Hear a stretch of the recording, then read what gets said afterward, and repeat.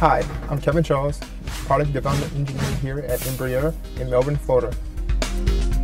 My job here at Embraer is a Product Development Engineer, and essentially to take anything that the designers come up with and make it into reality. You know, taking their sketches and saying, okay, well, let me model this out for you and place it inside the virtual reality world of the aircraft and see, will it fit, will it work when it actually goes into production and actually is flown. It's very satisfying. When you're tired in the morning, you get up and think, oh wow, I have a really cool job. I get to be very, very, very creative, use my creativity, especially as a kid. I used to do a lot of drawing and sketching and artwork when I was a kid, and now I actually get to use some of that again as an adult. My interest in engineering came early. I always had an interest in math and science. I loved it. I thought it was interesting. I went to high school in Louisiana, and my bachelor's degree was from the University of Louisiana at Lafayette in mechanical engineering. After graduating from there, moved to Florida, started working on the space shuttle program, and decided, you know what, I think I'm gonna go back to school and get another degree, because I kind of miss actually learning in that type of setting. Decided to go get my master's at Florida Institute of Technology and a master's in space systems. My experience with the space program was very interesting. I was what they call the Environmental Control and Life Support System.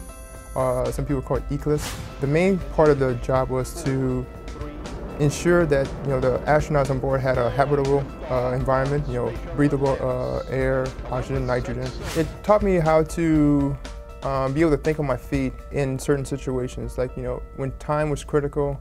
Obviously, in a space shuttle launch, you have minutes, sometimes seconds, to make a decision. You had 6, 7 astronauts that you were worried about. Your system has to work properly.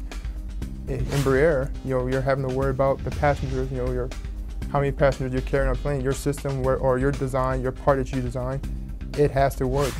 My interest in aviation actually didn't come until much later in life. I remember one time NASA celebrated 50 years, and they had a preview air show that had come on. And they had the F-22 Raptor show up. The pilots were just, just playing with us, just kind of coasting along, and all of a sudden just hit the thrusters and just go for it, and just come banking at ridiculous angles. I'm like, wow, that is really cool. I think that was probably at one moment that really sparked me, my interest in jets and planes, and it's like, they really are cool. Do as well as you can in school. All your subjects, whether it's math, science, English, history class, do well in all of them. And then from there, start reading on things besides what you learn in school. Pick up a magazine, open up an aviation magazine, get passionate about it. Talk to people who are in the industry, talk to engineers, talk to pilots, talk to technicians.